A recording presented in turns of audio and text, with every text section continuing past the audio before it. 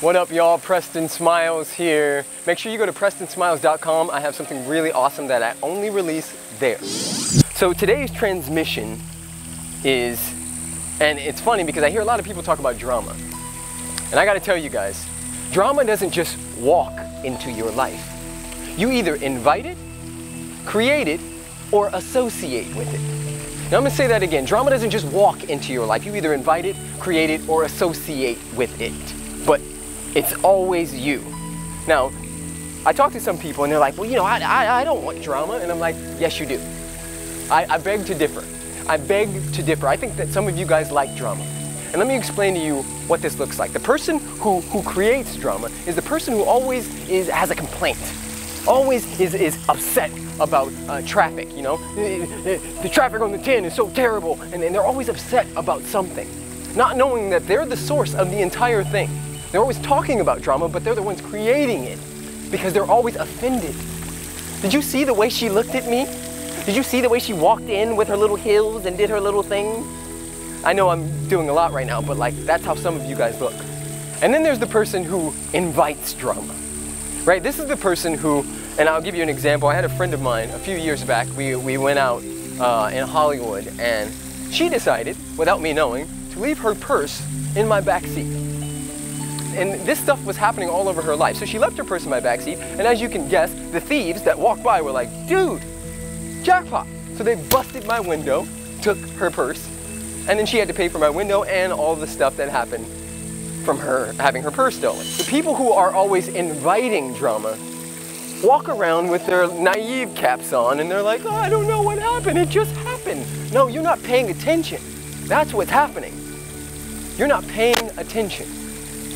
And then there's the people who associate with drama. You see, these people are the ones that hang around people and they have this conversation going. Well, so-and-so gossips, but that's not me. Well, if you hang around with them, you become that. You know, they have the thing, or they join teams or organizations that are known for drama.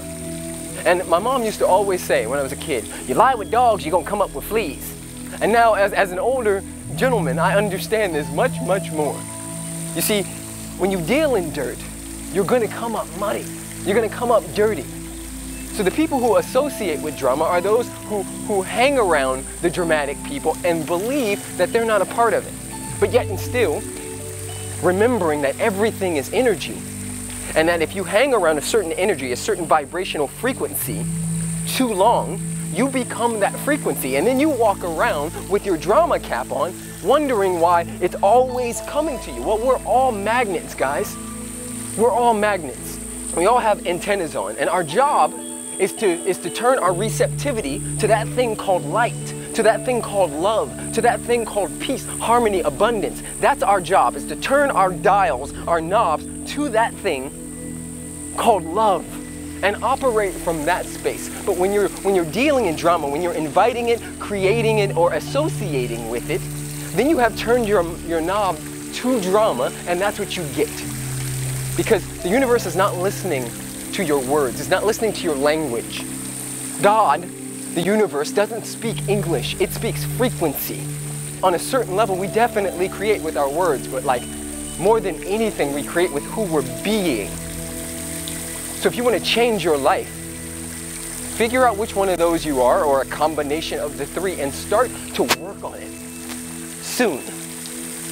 I love you guys.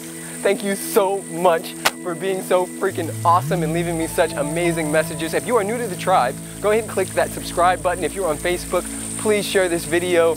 We got to get messages like this out everywhere, guys. Everywhere. Because right now we're living in a society that is hungry for drama. And us, warriors of the light, no different. We know better. So work with me. I love you. Blessings and blessings. I love you guys. Click subscribe, share, and like. How many of us sit on our talents, bury our talents in the ground because we wish that we were born into a rich family. We wish that our dad wasn't on drugs. We wish that we weren't raped when we were 7. We wish. None of that matters.